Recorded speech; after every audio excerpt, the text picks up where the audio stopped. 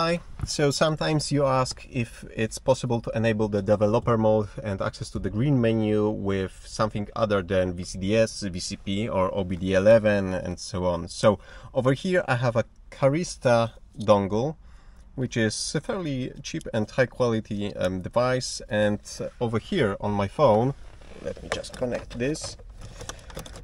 Over here on my phone I have the CarScanner application. Let me just start the screen recording. So over here on the left side I have selected the vehicle profile that I've created earlier, and in settings I can confirm that the connection profile is matching the vehicle. So it's an Audi on the MQB platform with this kind of engine. Engine in this case will not be that important because we are not going to interact with it, but we are going to interact with the MMI main unit, which is in the glove box. It's called the multimedia over here.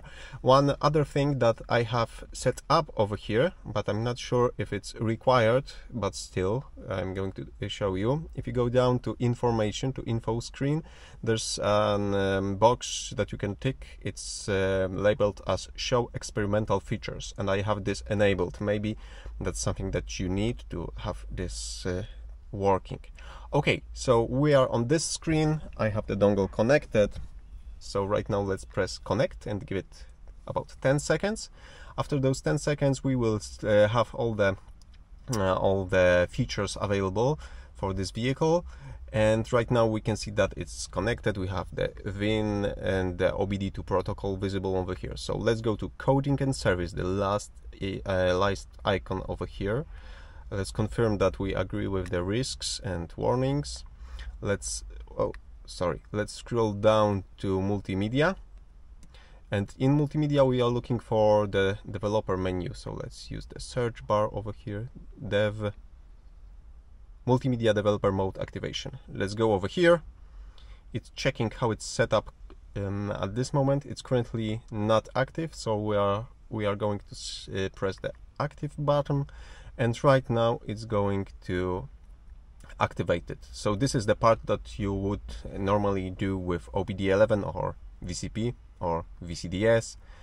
And as you can see, if you have the CarScanner application and a cheap dongle, you can apply the new value from this application without the previously mentioned apps. Okay, so right now it should be active. So let's go back, let's disconnect from the vehicle, and I believe at this point we don't need the phone anymore, and we need to reboot the unit. So in Audi you need a button combination, and in Volkswagen, Seat and Skoda you need to press and hold the volume knob for about 10 seconds. And over here we need to push this forward, and press the knob. So 1, 2, 3, and the unit is rebooting right now. We need to give it about 20 or 30 seconds to be up again.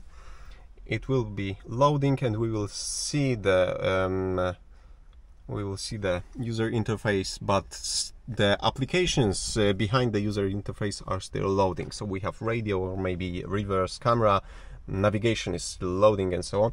And let's use the button combination for the green menu right now, which should be available. I believe this forward, and keep them in this position for 1 Mississippi. So 1 Mississippi, and we can see that the green menu, well, just in time it's loaded.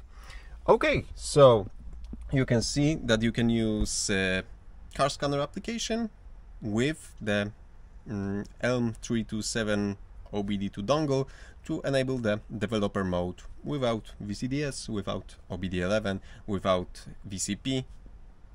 This is just that simple. Okay, thank you for watching, and see you soon.